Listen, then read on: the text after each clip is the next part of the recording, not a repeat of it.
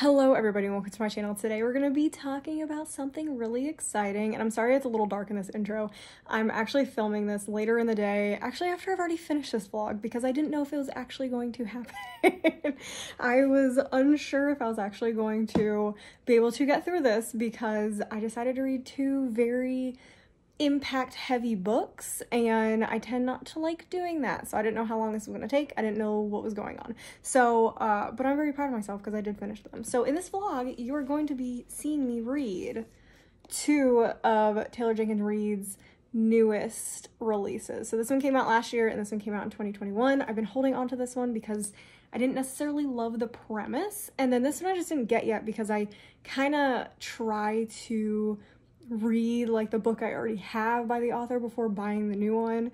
So yeah, but I ended up finding it at my library, and this is the library copy. I'm going to return it like tomorrow. I ended up getting my own copy because I like having my own copies of books, so but anyway, so yeah, I read these, and we are actually starting with Carrie Soto. So if you don't know, Carrie Soto is about a famous tennis player who retired young, and she has like amazing career. She's one of the best ever, but a new up-and-coming tennis star is about to break her record or tie it, and she decides to come out of retirement, and it is just like this montage of training, etc., and it's just like, it sounds really cool. So we are going to jump right into the first clip of me reading this and updating you guys on how I feel about it. I'm actually doing two vlogs at the same time. I just DNF'd a book for the other one that's going to be a long-term vlog. I'm doing a taste test of horror books and it is not going super well. So I just DNF'd that, and to cleanse my brain from what I just read, man, that book was weird that I DNF'd. We are going to finally be starting Carrie Soto is Back. I am so excited to get back into the world of Taylor Jenkins Reid. Her name is so hard for me to say. I do have this from the library. I've already showed it like in the intro, but I'm gonna read Carrie Soto is Back first because it is my library hold. I own Malibu Rising, so I mean, if I am enjoying this, I'll get myself a copy because I have Daisy Jones and the Six, which I loved the ending. I didn't love the whole book experience, but I loved the ending. And then Seven Husbands of Evelyn Hugo's probably my favorite book like ever. So I'm hoping I like these two. I did start Malibu Rising when it came out, but I wasn't like super interested in what was going on in it, so I kind of just put it off. So I'm hoping Carrie Soto is Back kind of spurs my interest back into like Taylor Jenkins Reid things, because I am back being interested because I'm watching Daisy Jones right now. Don't love it, don't love what they did with the characters and the storyline, but it has piqued my interest back into reading her books. So we're gonna start this to cleanse my brain because I am a bit traumatized after what I read and what I DNF'd. So yeah, we're gonna read this, get started with this at least. This is really long. This seems way longer than her other ones. It says like 350 pages. That doesn't seem that long. Okay, we're gonna get started and I will update you whenever I feel like it. Literally all I did is read the very intro, like basically the prologue, what sets up the book for Carrie Soto, and I am already emotional. I don't understand how Taylor Jenkins Reid does it. I really don't, because I'm already like misty-eyed a little bit and I'm like ready to go. I'm ready to go, and there's something that feels so like, just reminiscent of reading Daisy Jones and the Six and Seven Husbands of Evelyn Hugo the first time that I didn't get when I started Malibu Rising. So I'm definitely glad I'm reading this, and I know I'm going to be emotional as heck while reading this book.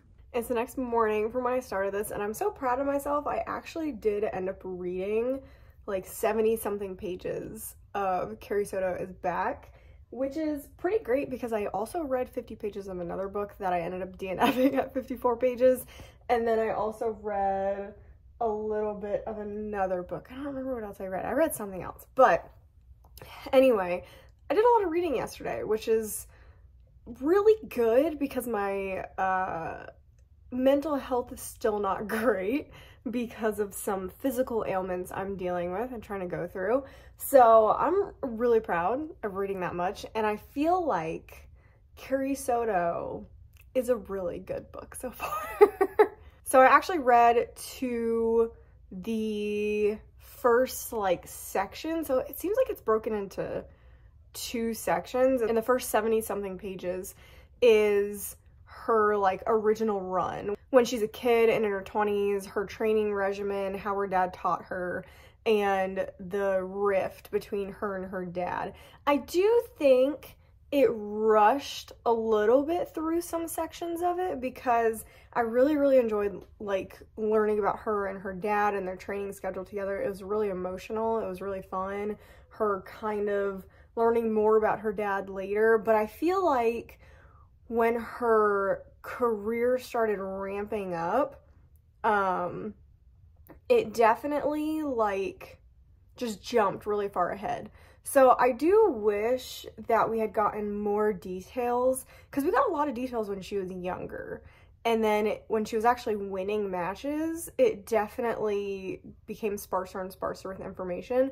So I do wish there was more in those little sections towards like the beginning of her 30s when she when she went into retirement. I do wish there was more in there, because it was like talking about her knees going bad, which you already know, and that's what caused her retirement. But and then all of a sudden she was just like, I'm retired. So I wanted more from that little section beforehand, like more of her emotional response to it, because she was very emotional throughout the beginning of the book about things, but for that it just was kind of glossed over. So that's the only thing that I wish there was a little bit more of, but it was still wildly entertaining.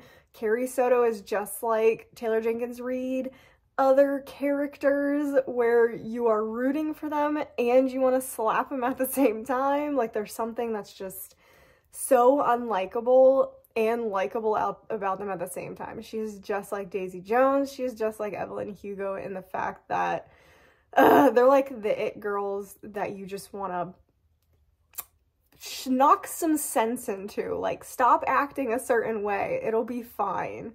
So that's where I ended it, and I'm about to start the section called The Comeback, which seems like the rest of the book. I tried to like look ahead. There are sections of like her matches, like names of her matches, which is gonna, I feel like, gonna be really cool.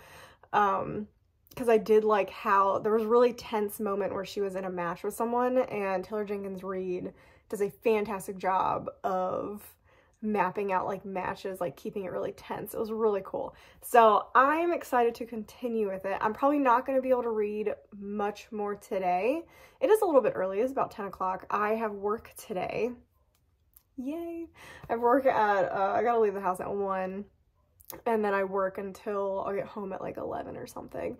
And then I also work this weekend. So I am not going to be getting too much done today and over the weekend, so I'm gonna have to, I don't know, maybe I could read a lot this morning.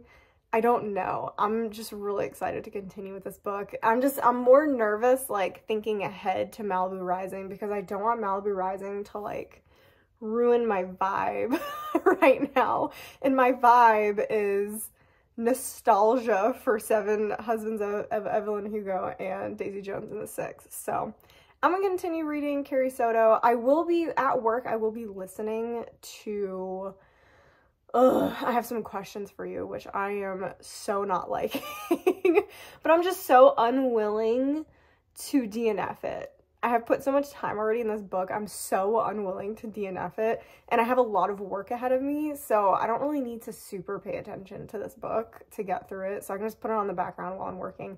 And I am training somebody today at work. So depending on how much they're trained, I may just be sitting there for a while, just kind of twiddling my thumbs. So yeah, we're going to see about that.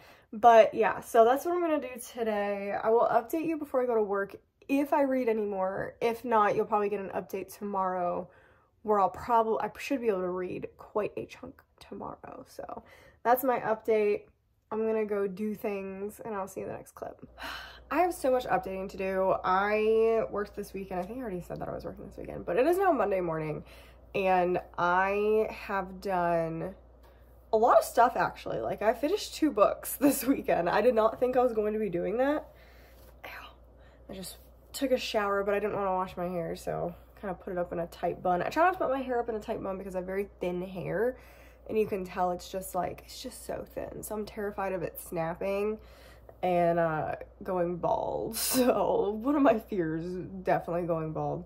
Anyway, so haven't done any updating though on here just because I got really lazy this weekend. I actually finished Carrie Soto Is Back on Friday.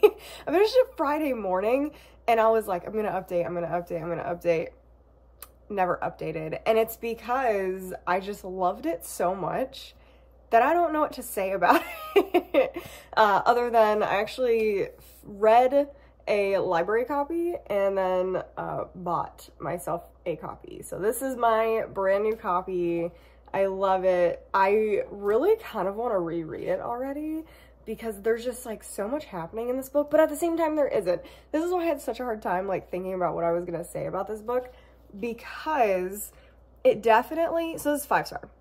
5-star, loved it, made me cry at the end. Also, if I look rough, it's, yeah, I worked last night and I got home late and then I stayed up later to do stuff because when you work a second shift, you don't like have a lot of time to do things during the day. So then a lot of times you end up staying up late, and I ended up staying up late watching Ted Lasso with my husband. We're trying to catch up and we just started the 3rd season. So anyway, yeah, so 5-star, loved it. Definitely had 7 Husbands of Evelyn Hugo vibes, but it was not as good. And that's like, part of me was like, oh, is it actually like a 4? And I'm like, no.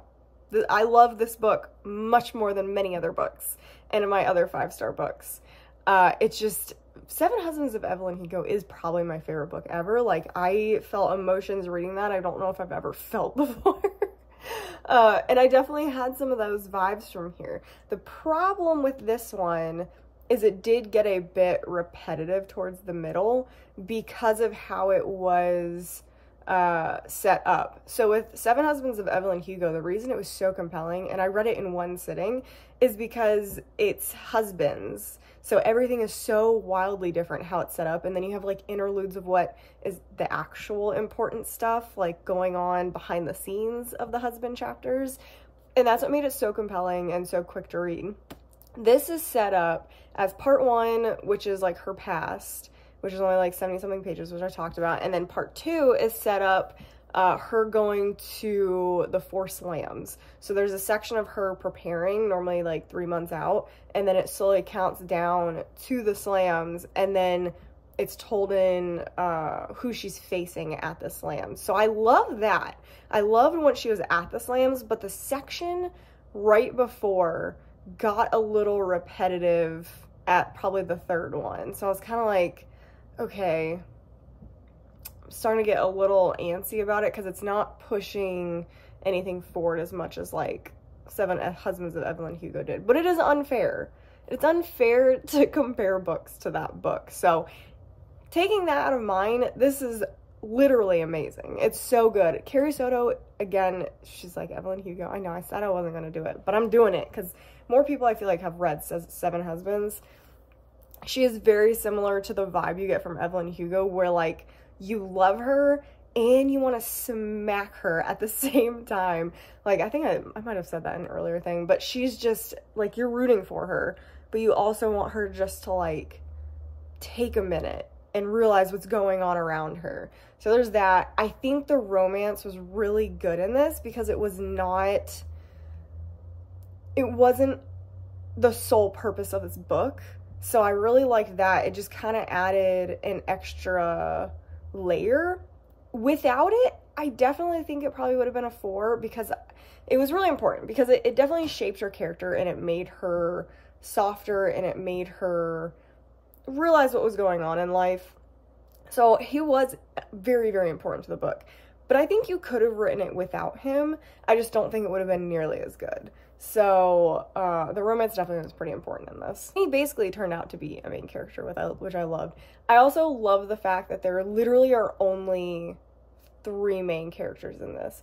It was so like tight onto this little group that you really felt all the emotions going on, all of the just everything going on. It was so phenomenally done that it's been a while since I read a book that was like, there's literally only 3 characters you really need to know who they are. Like, obviously there's other stuff going on with other people, but none of them are like super important. They're definitely like way background characters. They could be named other things, they could be doing other things. It doesn't matter really.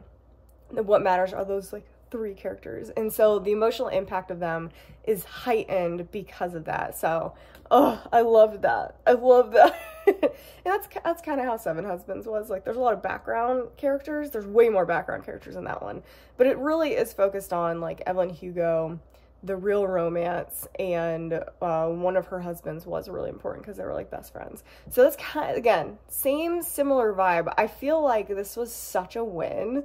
This was such a win. And now I am terrified because I left Malibu Rising second. And I don't know if I thought that through, because now, so I picked this one to go first because I actually thought I'd like this one more. But at the same time, I feel like I should have done this one second because I would like it more. Because I thought I would like read Malibu Rising and maybe not like it, and then don't want to read another Taylor Jenkins read. But now I'm having the opposite effect of I liked this so much, I don't want to read Malibu Rising because I don't think I'm going to like it. So I'm just like kind of mad at myself for the order, because I think I should have read Malibu Rising first. But yeah, we're gonna start that. I don't know if I'm starting it today. I did read a whole other book after I read this already, so I have kind of cleansed my palette a little bit because it was way different. I read a horror book for my horror vlog, totally different, so I definitely cleansed the palette. So I just need to decide what to do. I don't know what to do. We'll get to Malibu Rising eventually.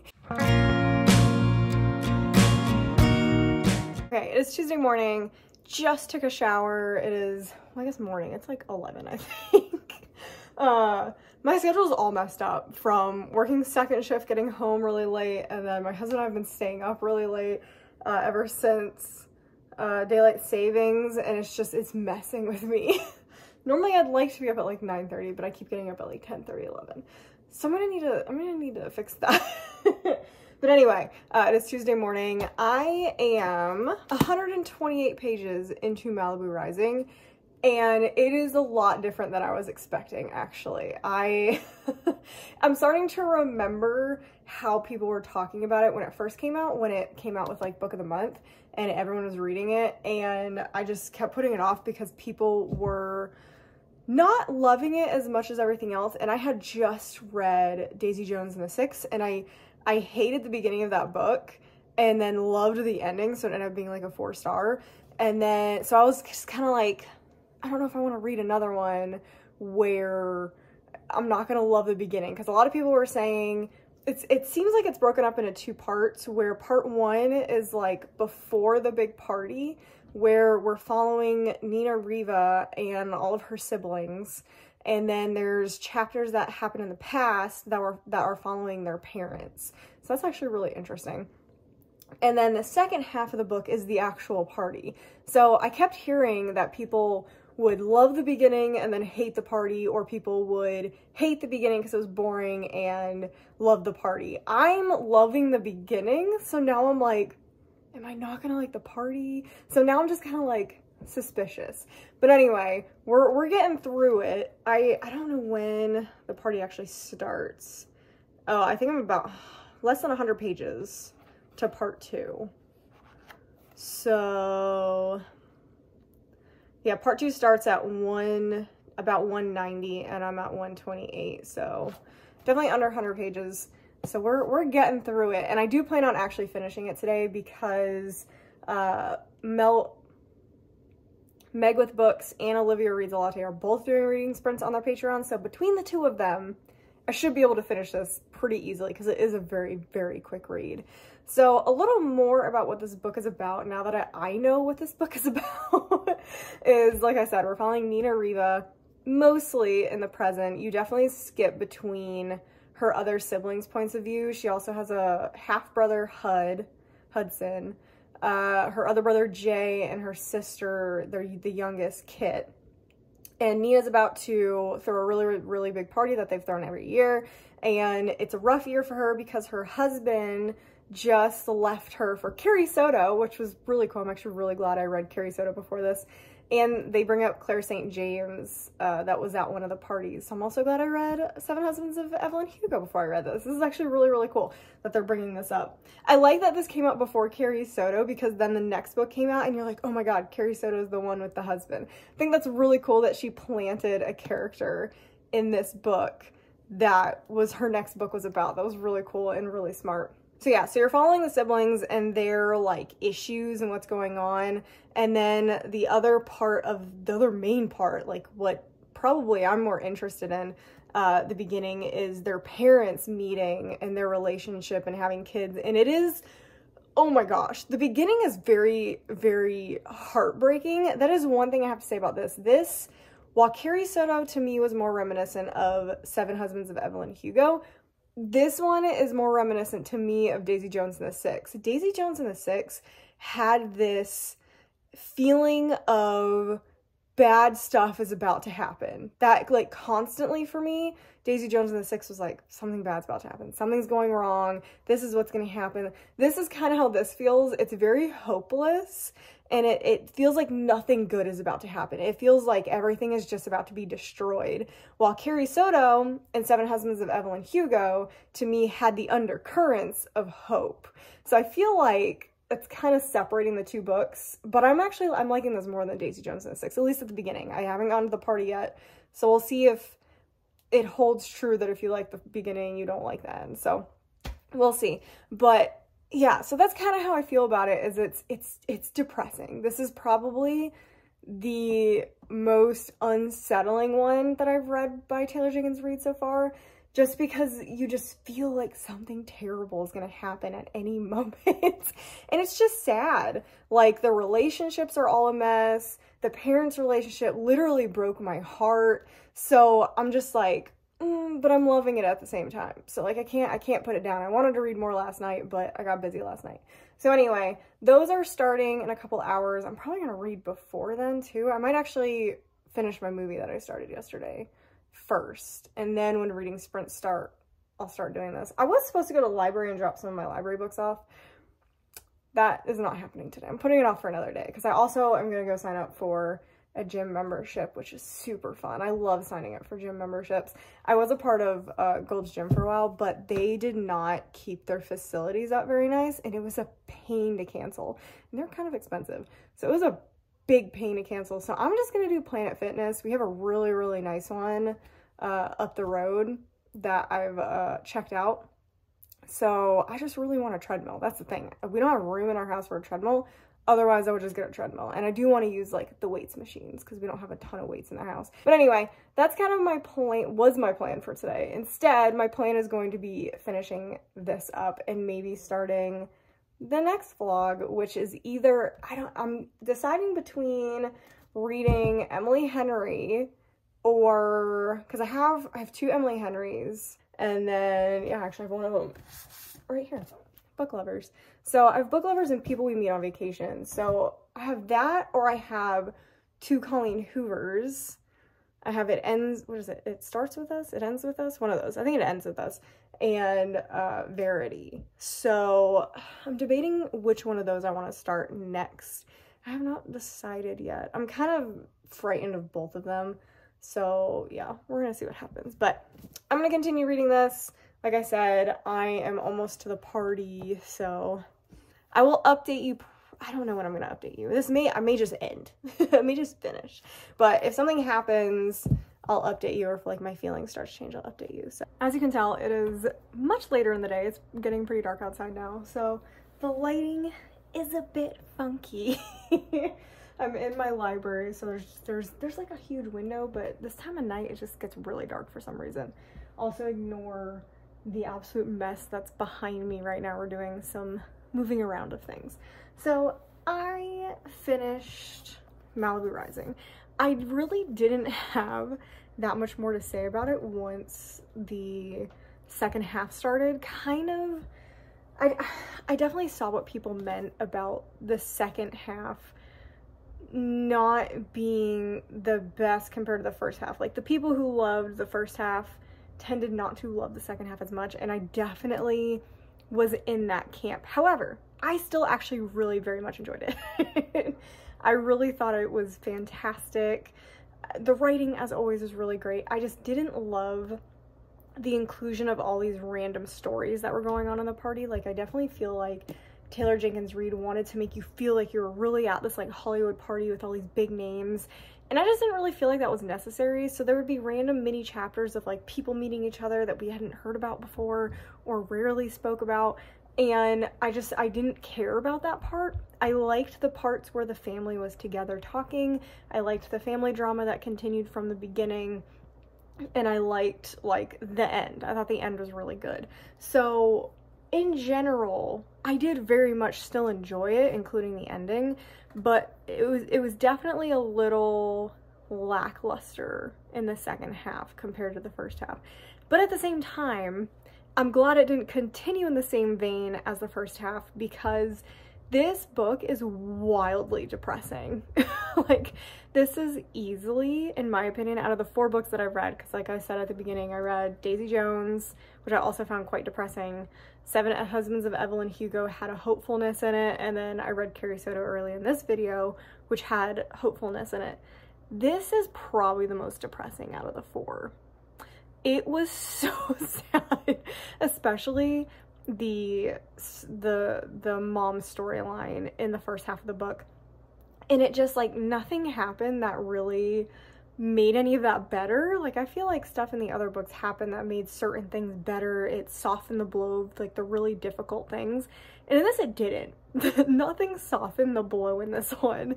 So this one definitely has me confused when I want to rate it. It's not under a 4. It's above a 4. But I don't know, like, it's not a 5. It's not a 5. I did not feel the same way about this one as I did as 7 Husbands and Carrie Soto and other 5-star books I like better than this. So I feel like it's either a straight 4 or like a 4.25. I don't know where I fall, because I'm very confused over my feelings, because it was really hard. Like, this book has me just feeling depressed compared to the others that I read by her.